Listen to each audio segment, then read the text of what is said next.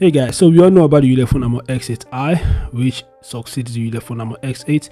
Apparently there is also another Ammo X series that isn't announced yet, but it's currently online for sale. In fact, it's called Ulefone Ammo X9. It is expected to succeed the Ulefone Ammo X8 series. Anyways, the Ulefone Ammo X9 is not as great as the Ulefone Ammo X8, but like I do mostly on my channel, I'll be talking about the specs and of course the price.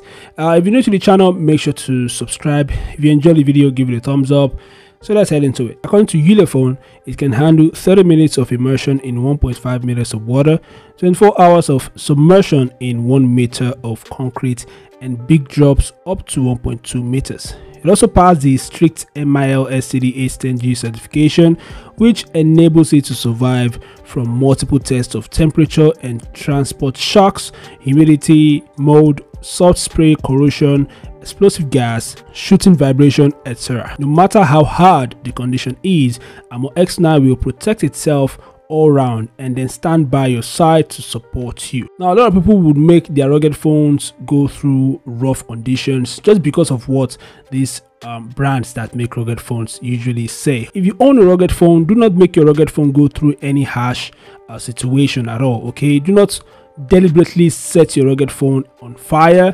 Rugged phones are rugged. I know that they can survive being thrown into water at some point. Okay, they are not invincible. They may be rugged, they may have IP68, IP69K, but that doesn't mean that they are invincible. They all have their limits, and if you choose to deliberately make your rugged phone go through any of these harsh situations, you may damage your rugged phone. Okay, anyway, the phone has 3GB RAM and 32GB storage, which can be expanded up to 256GB using an SD card. It is powered by the Helio A25 chip, which we all know as a chip used on many budget phones. The phone is slightly heavy. It weighs 235 grams.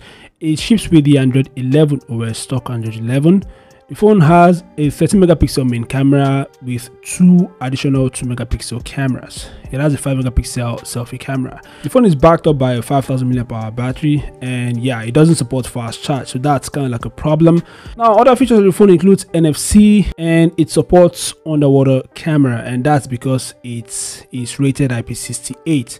So that's very good. Almost all rugged phones these days have IP68 and IP69K support. Almost all rugged phones, it's common these days. Almost all rugged phones at the same time support NFC. It's common. Anyway, that is that about the Ulefone Ammo X9. There isn't much to talk about the phone. It's not that impressive. I do not spend most time talking about budget rugged phones. Anyway, as regarding the upcoming Blackview BL8800 and the Blackview A95, there isn't any information about them yet, so we just have to keep waiting. That is that about this video. If you're new to the channel, make sure to subscribe. If you enjoyed the video, give it a thumbs up, and I'll see you guys in the next news update. Peace out.